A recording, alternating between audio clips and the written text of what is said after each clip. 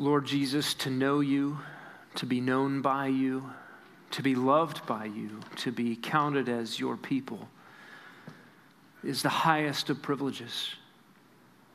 There's nothing that we could compare to the inestimable value of knowing you, the surpassing greatness of being yours.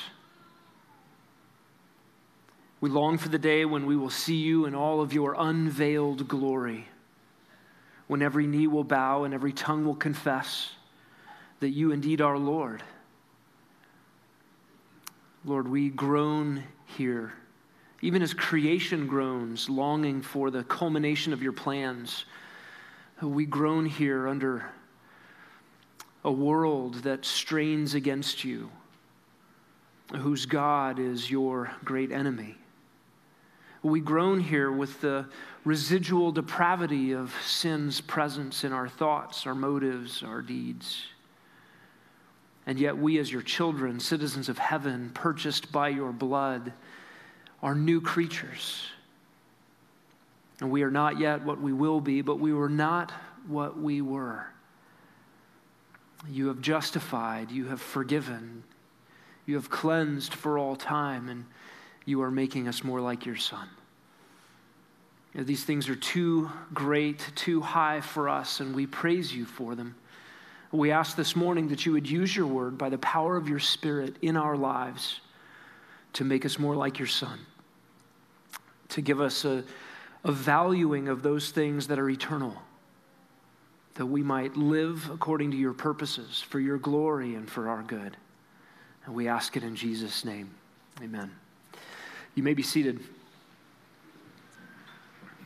I invite you to turn to the book of Romans and the 12th chapter as we continue our study of this great letter. We were introduced back in Romans chapter 5 to the reign of grace, that glorious tyranny of the dominion of God's undeserved favor and kindness to us who believe. And we're reminded that the Christian life is not the reception of a get-out-of-hell free card, as if we are simply forgiven and then we go about our business. But the grace in which we now stand is a reign, a dominion. We are slaves of righteousness and slaves of Christ. And if slavery sounds like a bad thing to you, you need to know that this slavery in Christ is a glorious freedom from the slavery and tyranny of sin and death and destruction. That old slave master only wanted you destroyed, wanted everything precious removed, and eventually wanted your very life.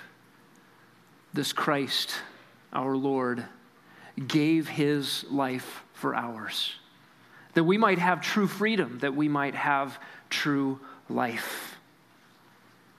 And we are under this reign of grace.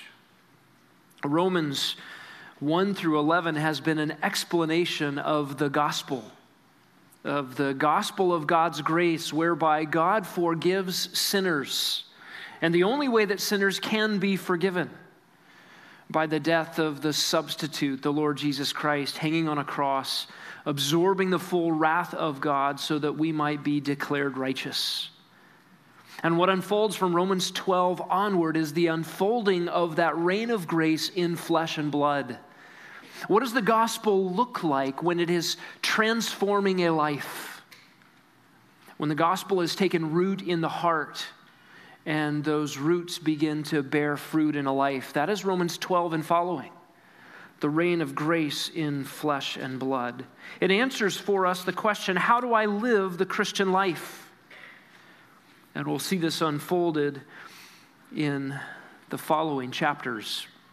Read with me again Romans 12, 1 and 2. These are the summary statements of all that follows. Therefore I urge you, brethren, by the mercies of God, to present your bodies a living and holy sacrifice, acceptable to God, which is your spiritual service of worship. And do not be conformed to this world, but be transformed by the renewing of your mind, so that you may prove what the will of God is, that which is good and acceptable and perfect. This reign of grace in flesh and blood produces a life of worship carried out in these two summary commands. Worship God in dedication. We looked at that one last week. And this morning, worship God in transformation. We'll be zeroing in on verse 2. You remember from verse 1, this idea of presenting our bodies as living sacrifices, this dedication, presenting ourselves to God, it involves a significant transformation. You just will not be the same. You will not be what you were. There was a death to self when you came to Christ, and you are now a new creature. And there is a continual process of dying to self in the Christian life. You are being progressively conformed to the image of Christ. That is what is detailed for us in this second summary command. Worship God in transformation. Notice what Paul says in verse 2. And do not be conformed to this world, but be transformed by the renewing of your mind, so that you may prove what the will of God is, that which is good and acceptable and perfect. There are in Romans 12:2 two commands and an outcome, or a prohibition, that's a negative command, a positive command, an exhortation, and then a result. And all of these are the life of worship. Do not be conformed, but be transformed. These, by the way, are passive commands. That's an interesting thing, to be commanded to have something be done to you, or to be commanded to not let something else be done to you. That is the nature of both of the commands in this verse. We are to not have something done to us, and we are to have something else done to us. Now let's look at that negative command first, a prohibition. Do not be conformed to this world. Not conformed. This idea of not being conformed is the same word that shows up in 1 Peter 1:14. Peter there says, as obedient children, do not be conformed to the former lusts which were yours in your ignorance. In other words, there is something akin to the old life which desires to exert influence on your present life. Do not be conformed to those things. To be conformed is to be squeezed into the mold of something. If you've ever worked with cake pans, bundt pans, angel food cakes, I grew up with a cake pan that was shaped like a fish, so we had lots of fish-shaped cakes. Right? It's not inherent in the cake batter to form a fish. That form is created by the mold into which it is poured. And the command here, or the prohibition, is do not be conformed, do not be squeezed into the mold of this world. Literally, the Greek word is eon, this age. Do not be squeezed into the form of this present age. The same word is used in Galatians 1:4. Jesus gave himself for our sins so that he might rescue us from this present evil age, according to the will of our God and Father. What is this world that Paul is referring to? It is this present evil age from which we have been rescued. The God of this world, lowercase g, is none other than Satan himself. The world from which we have been rescued is a world of ideas, worldviews, perspectives, priorities, goals, and ambitions, which are passing away, which are at enmity with God. They are the life you lived before you knew Christ. And you have been rescued from that world and from all that it entails. In fact, we are commanded, do not love the world or the things of the world. And here in Romans 12:2, the command is, do not be squeezed into its mold. The idea here is one of external pressure that shapes you contrary to your identity, Christian. You're not what you used to be. You are something new. You are a new creation in the gospel. And yet the world around you seeks to squeeze you into a shape that is not that. A shape that is not your true life, not your true identity. attempting to make you outwardly appear contrary to what you are. And the root word involved here is where we get our English word scheme. To be molded into the scheme or the outward charade of what this world's shape is. Something of a masquerade. A Christian's true identity is sort of invisible. It is to manifest itself outwardly, but to the degree to which we are squeezed into the mold of this world, we resemble more the world rather than what is actually true of a believer. And this external scheme, this mold that is constantly exerting pressure upon the Christian life, is a mold of that which is temporal, transitory, short-sighted.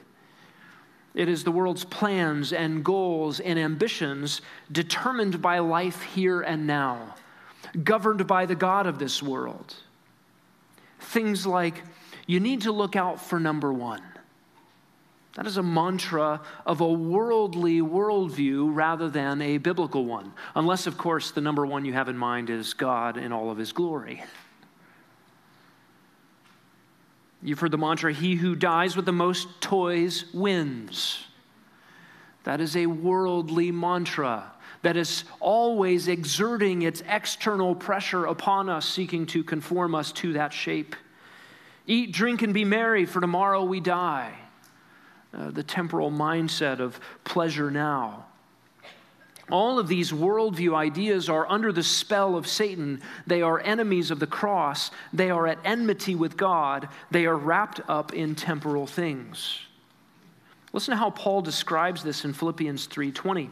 And he's talking here about world-shaped infiltrators into the church in Philippians 3. And he describes them this way. Many walk, of whom I've often told you, and I now tell you even weeping, Philippians 3:18, that they are enemies of the cross of Christ. That is, they're opposed to the shame and the suffering that is wrapped up in identifying yourself with a crucified Messiah.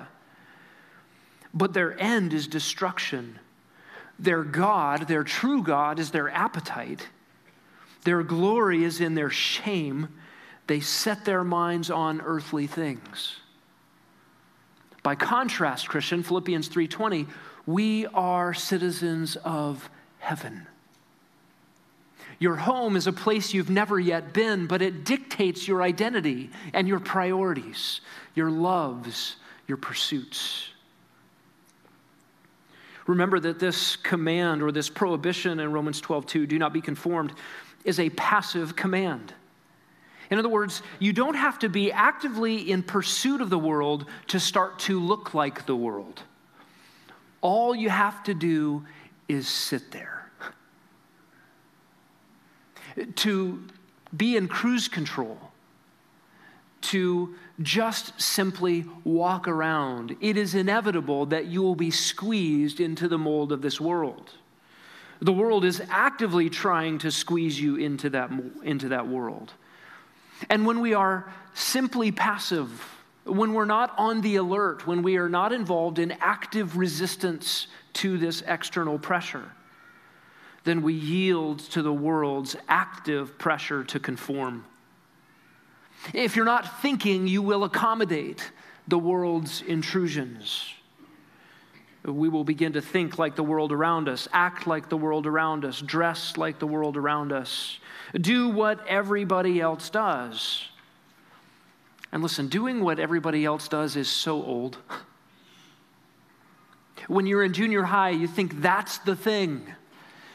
And when you're middle-aged, you still think that's the thing. Will we grow up and recognize that being like those around us isn't all it's cracked up to be? And while the world does this circular pat on the back, I'm okay, you're okay, right? What we're chasing is good. It's going to satisfy, right? If we just go around one more corner, we're all going to find what we're looking for, right? As everybody's scrambling from one thing to another in a godless pursuit of what might give life, joy, peace, pleasure. And it's all the world can do. But the Christian life is a counterculture life. It is a life of active resistance, a life under the reign of grace dedicated to God is actually at enmity with this external pressure to conform that comes at us from the world. How does the world squeeze us into its mold? How do the priorities of this present age infiltrate our thinking, our living? I just want to think of a few ways, and if we brainstorm together, we could come up with dozens of ways each one of us are affected by this pressure, this principle. But I want you to just think in a general principle at first, that if the Christian loses Christian flavor, because the Christian is enticed to look like the world, think like the world, act like the world, what is at stake in that conformity and accommodation? The very power of the gospel itself is at stake. If Christians cease to look like Christians in the world, what message could the world possibly want from us? And that's contrary to the way we think. We start to think, how am I going to reach the world for Christ? I know, be like them so they can relate. That's a very attractive scheme for us. And we begin to accommodate and to think, how can I look more like the world so that the gospel's less offensive, less confrontational, so that the Christian life is less weird, so that the world will feel more comfortable entertaining the idea of being a Christian. But as soon as you do that, you have eviscerated the Christian message. What are you offering to the world but a cheap imitation of the world? It actually does not sell. The only thing you accomplish with that strategy as a believer is personal compromise, a watering down of the transformative power and message of the gospel itself. And you have actually abandoned the world to its own deadly priorities. You've left the world without hope. The Christian message is a countercultural message, and the Christian life is that message lived out in flesh and blood. To tell the world, hey, I'm just like you. Come over and buy what I'm selling. You've eliminated the need. But to tell people who are tired of the hamster wheel of the emptiness of life, to tell people who are burdened by their sin and have no hope of unburdening their consciences, to tell them that there is new life in Christ, forgiveness of sin, and a reign of grace, that is the message that saves. And that is the message we must continue to proclaim. And what we're tempted to do in terms of compromise and accommodation at the individual level, the church has done at the corporate level. And listen, when the church loses its uniqueness by trying to look like the world, what a tragedy that is for the watching world. That the church has, in the 20th century, by and large, adopted an evangelistic strategy of worldliness. Let's find out every which way we can be squeezed into the pattern of this world so the world will feel comfortable among us. Then we can reach them. Again, as a church, reach them with what? Only a cheap imitation of the things they already love. When what they need is repentance. What they need is life. And whom they need is Christ. What is prohibited for the individual Christian has actually become the acceptable marketing technique for the ministry of the church. What a tragedy. There's another way that we succumb to the external pressure of conformity to the world, and it is the normalization of sin. The normalization of sin. Listen, the more sin has become broadcast in our present 21st century American culture, where Leave It to Beaver would never get airtime, although there is a resurgence of Little House on the Prairie. Everybody seems to be watching that. There is a provocation of illicit desires made public and normalized such that we lose our sensitivity to that which is shockingly and shamefully displeasing to God. Everything from gender identity to sexual ethics to financial ethics to work ethic. I mean, every way that you can conceive of biblical categories of sin, the world has screamed out, "We're tired of your Puritan ethic, Christians." Puritan has now become a bad word. Crazy. "We're tired of you telling us how to live. The very ways you want to live, Christians, is an offense to us. Don't push your morality on us." And the really tragic reality is that Christianity has bought into the world's labels for sin, to neutralize it as sin, to normalize sinful behavior. Oh yeah, listen, everybody does that. It must be okay.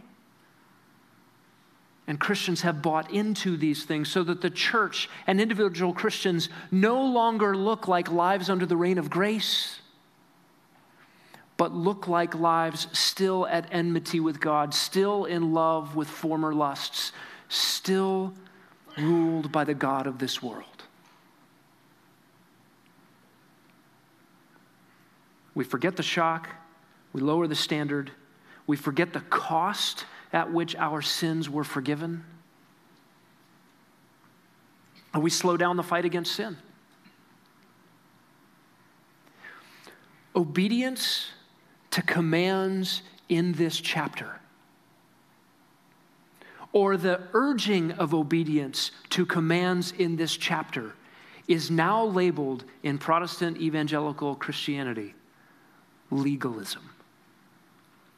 What a tragedy. Legalism is sin that God hates. Obedience to God's commands is not. But we have been so shaped by this world, which recoils at God's regulating a life, that we've imbibed its vocabulary, imbibed its revulsion. Listen, legalism is attempting to merit your way to God by what you do. That's sin. God hates it. The only result of legalism is eternal destruction in the lake of fire. And oftentimes what comes with a legalistic bent, besides trying to pull yourself up by your own moral bootstraps, is the judgment of others who don't live up to your standards that you yourself can't keep. That's wicked. But a humble, dependent, reverent faith that says, "God, I trust you in your ways, and whatever your word says, I want to do." It's not legalism. Jesus defines that as love. And what has the church done? Oh yeah, obedience is harsh. And they've taken worldly ideas and renamed biblical truth as evil, and called what is evil good.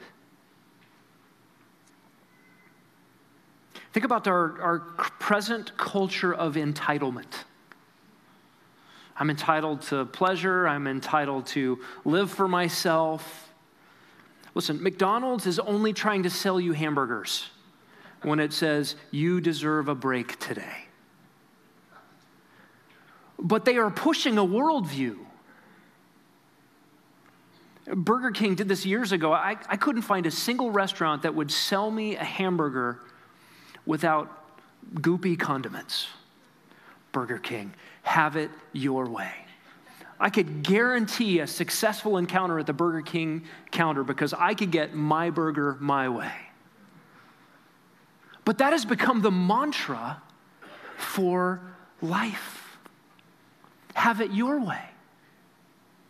What happens when 7 billion people try to have the world their way?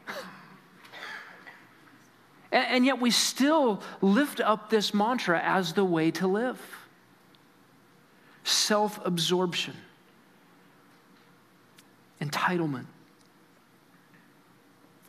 Listen, the curmudgeons in this room decry the entitlement millennials that are growing up right behind us. We created that. Did I just say we? I don't know which category I'm in. Like, you curmudgeons created that millennial world. I'm not either one.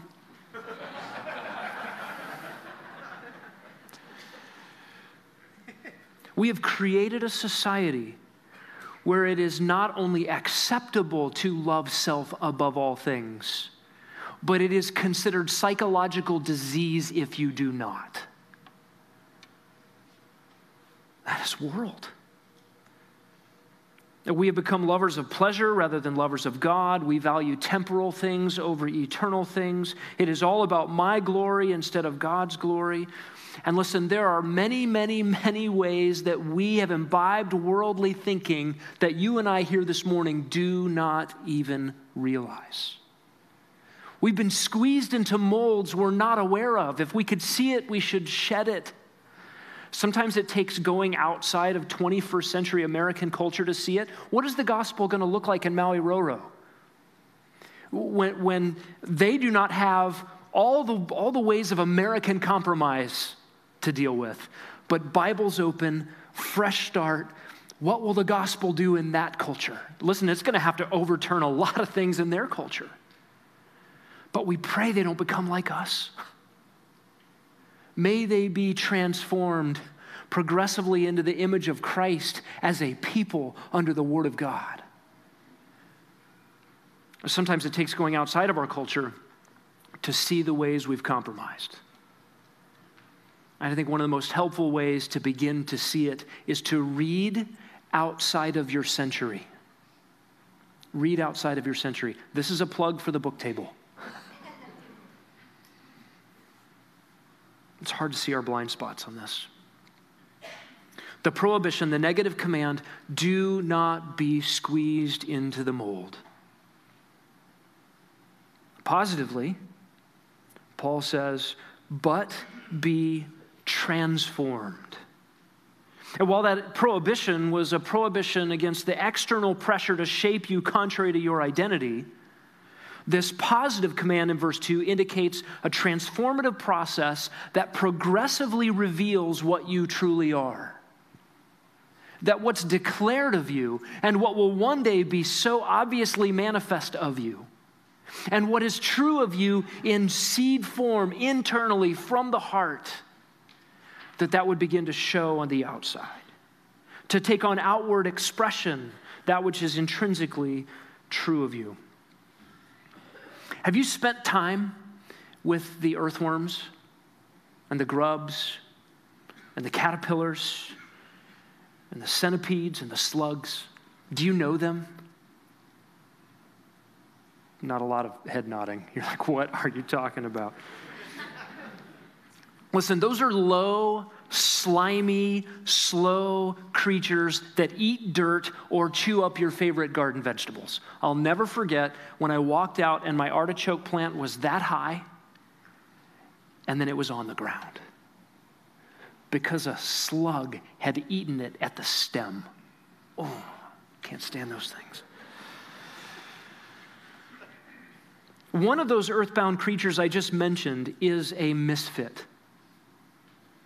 Its true identity is yet to be seen. Its final characteristics lay hidden under a slow, grimy, terrestrial, wormish form.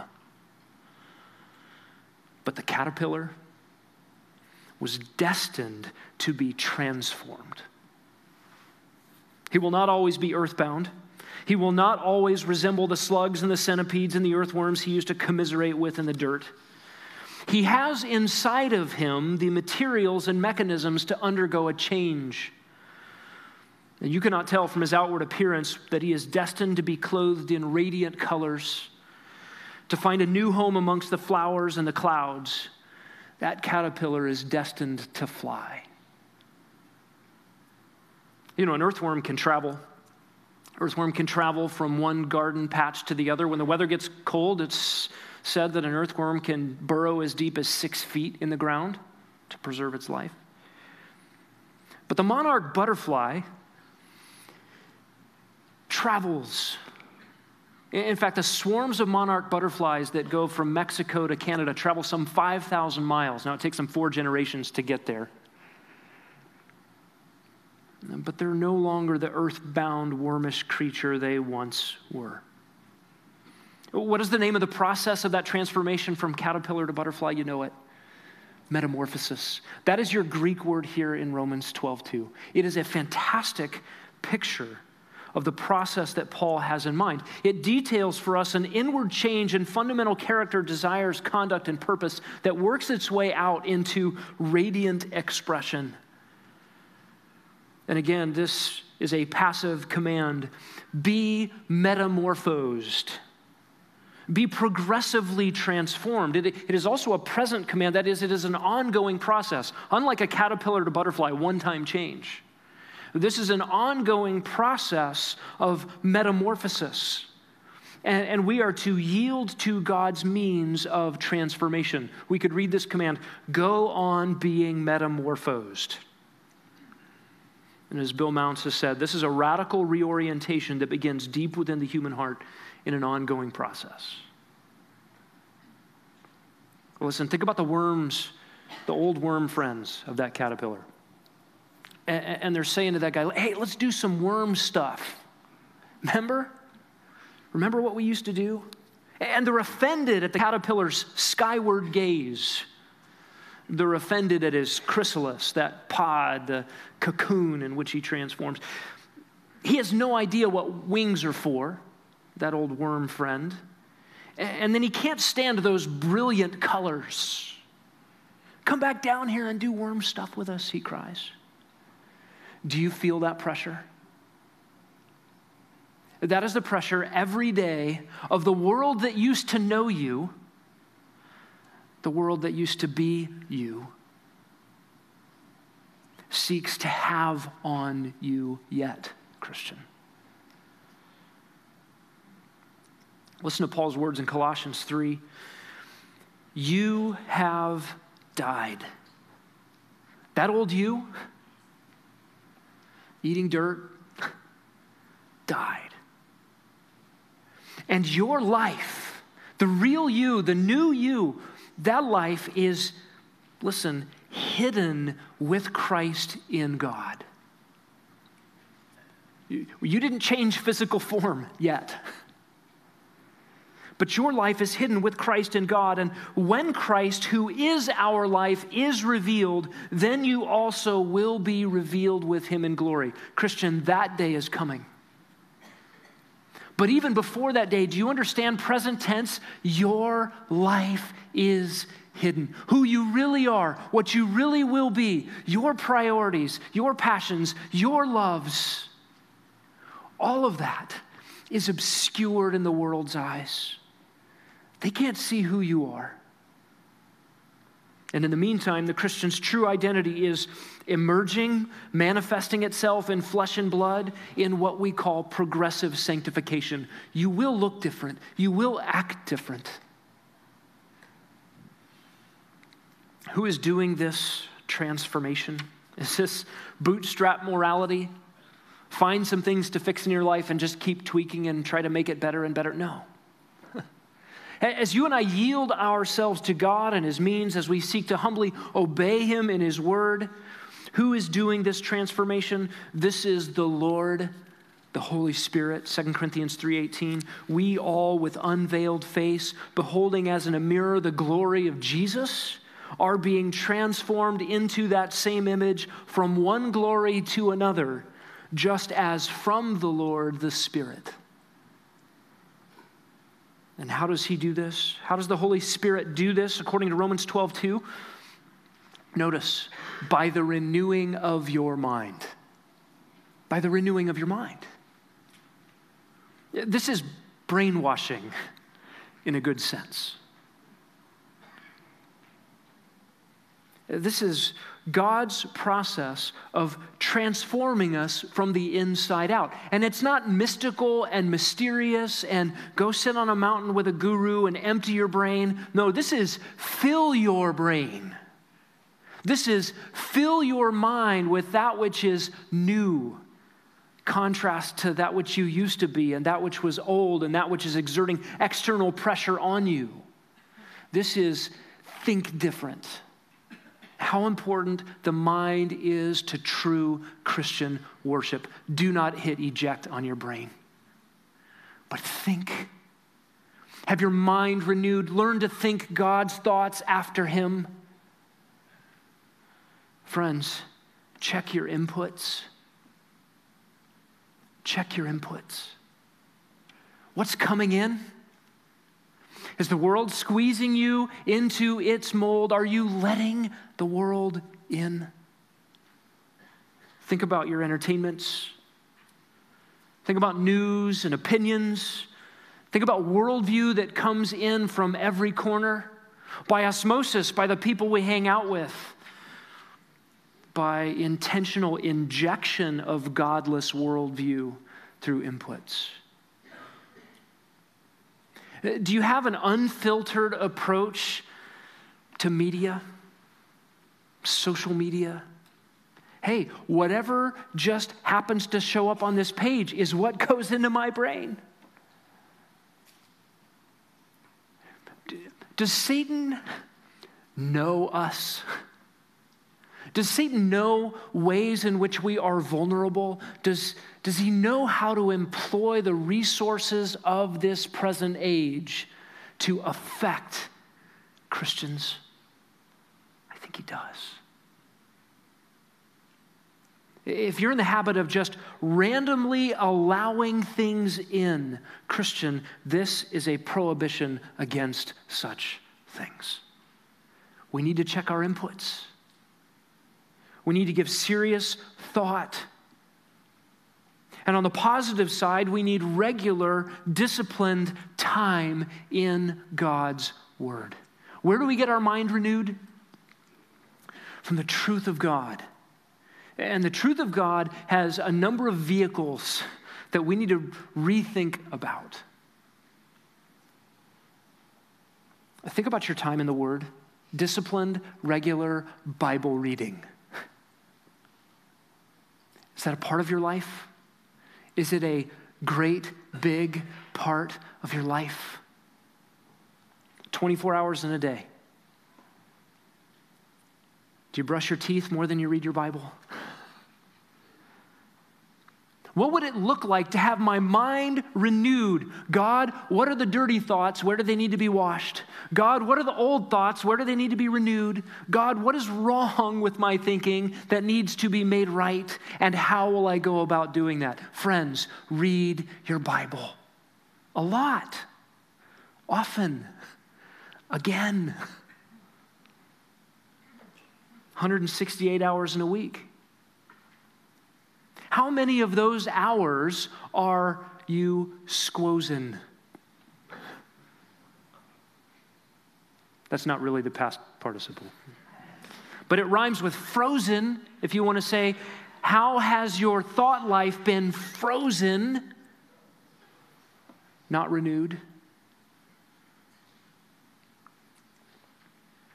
Listen, the Word of God is actually in competition with your schedule. The Word of God is in competition with the world, actively seeking to squeeze you into its mold. The Word of God is in competition with your thought life. The Word of God is in competition every day, every week. Give it some room. Make plans. Cut things out. Put the Bible in. Listen to the word taught. Listen to the word preached. Meditate on God's word. That means slow down and think about it. Biblical meditation is not empty your mind. Biblical meditation is fill your mind and let it marinate, soak, infiltrate every corner. Memorize Scripture. Seek out friends who are saturated with the Word of God. Those are your best friends in life. The people who just bleed Bible when you cut them. What does a trial do in someone's life? Does Scripture come out? I want that one for a friend. And then go be a friend with a word-saturated mind. Be discipled by good books. Again, read outside your century, visit the book table. Don't just read whatever happens to come to you, whatever the latest cool Christian book is, whatever's handed out at a conference. No, be thoughtful about this. What are the best disciplers in church history? Can one of those guys be my friend? Can one of those women be my friend? Can I hear from them?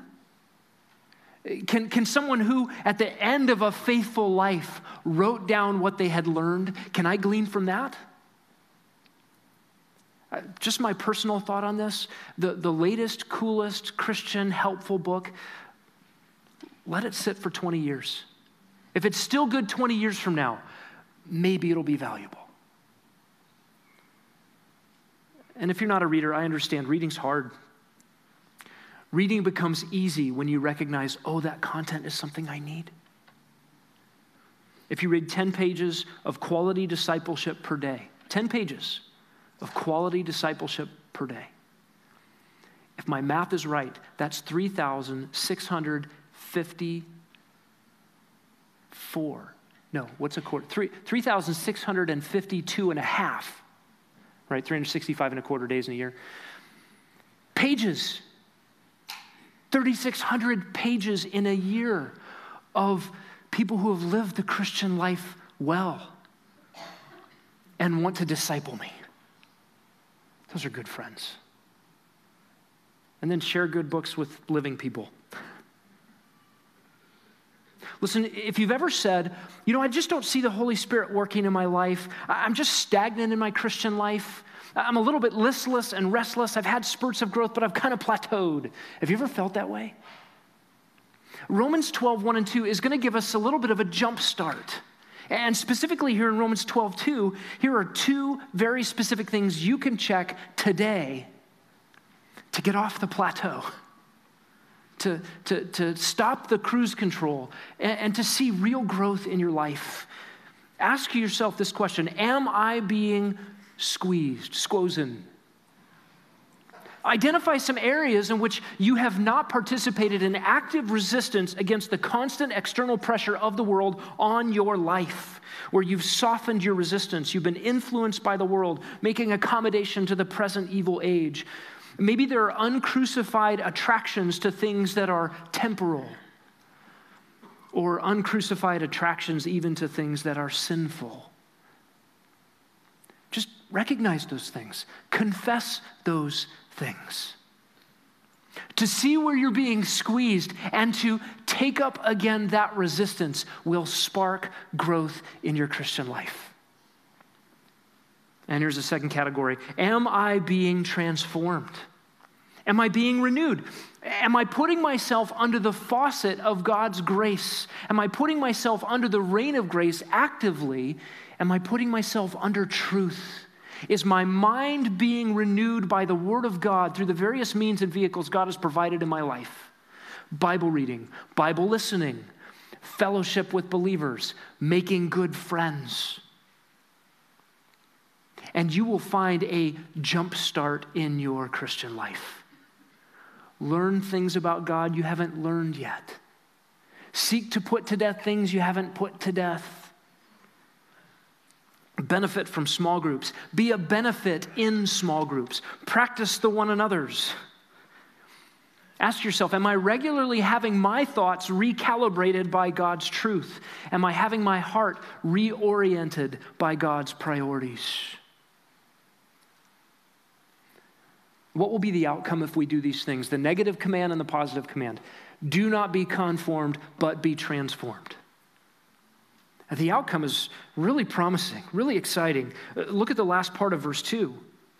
So that you may prove what the will of God is, that which is good and acceptable and perfect.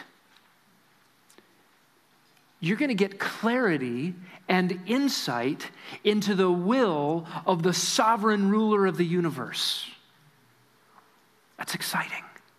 And it answers a critical question in the Christian life. How do I know God's will for my life? Have you ever asked that question or been asked that question? Listen, it's a critical question that comes from the right heartbeat. I'm not my own. I do not belong to myself. I am a slave of Christ. I'm a slave of righteousness. I'm a citizen of heaven. I'm an ambassador for the King. I'm a son or a daughter of the sovereign of all things. So, God, what do you want? If your question about what is God's will for my life is about how can I please my Savior and my Lord, what a great question. And this text is one of several that so clearly answers that question for us. And I know we want answers to questions like, whom will I marry? Should I take this job opportunity? What shirt should I wear, right? We've boiled the question of God's will down to day-to-day decision-making and practical living, and that's actually really important. My day-to-day decisions need to be surrendered to love for God and submitting to the lordship of Christ. I want to be pleasing to him. But something in us wants to make our practical affairs mystical, really special. And maybe if we have unique, special, extra-biblical divine guidance for my daily decisions, that will elevate those daily decisions to the level of worship.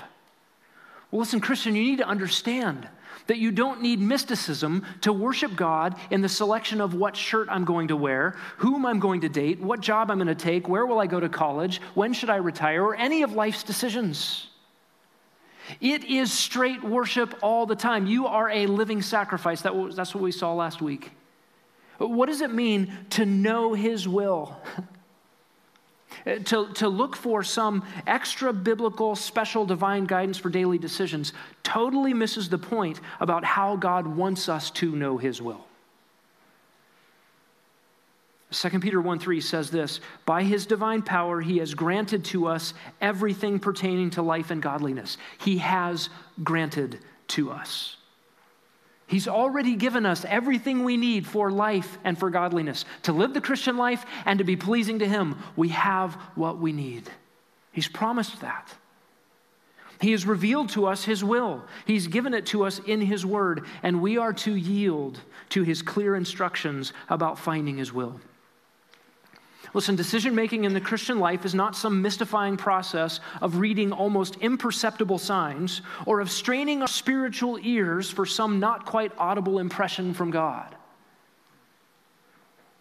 The discovery of God's will for my life, not only for the whole direction and pattern of my daily living, but for any particular decision to be made, is right here in these two verses. You be a living sacrifice, holy and pleasing to God.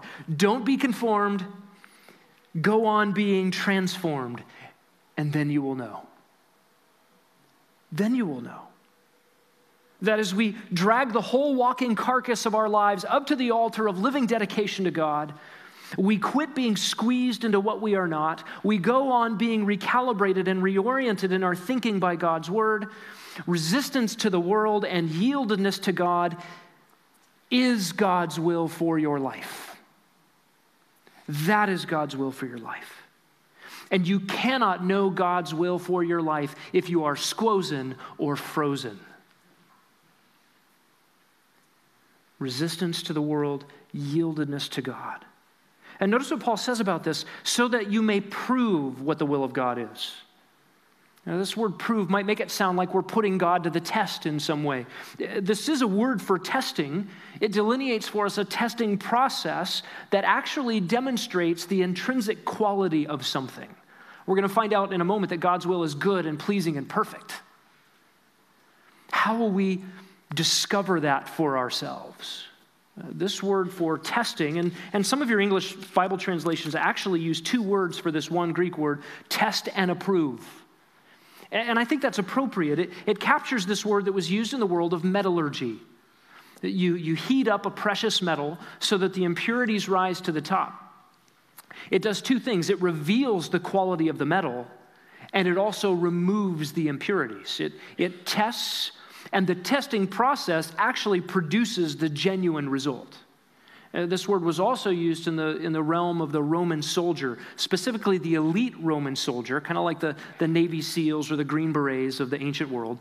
Those who were tested and found at the highest caliber and level to be the elite soldier.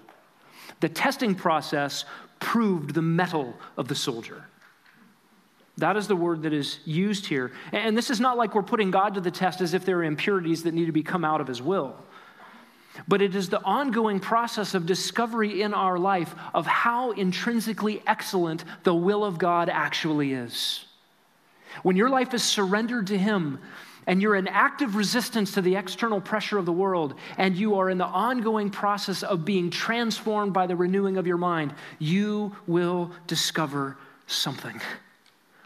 The proven quality of that which is good and acceptable and perfect. It's morally good.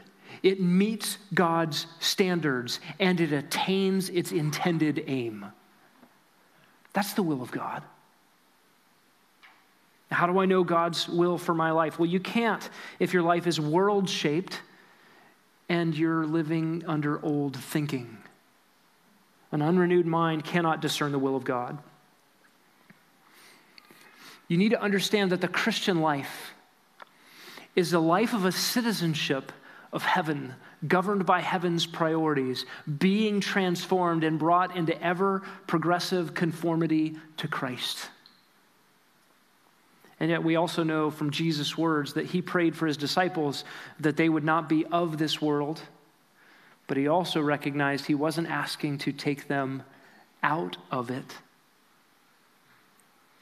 That's significant.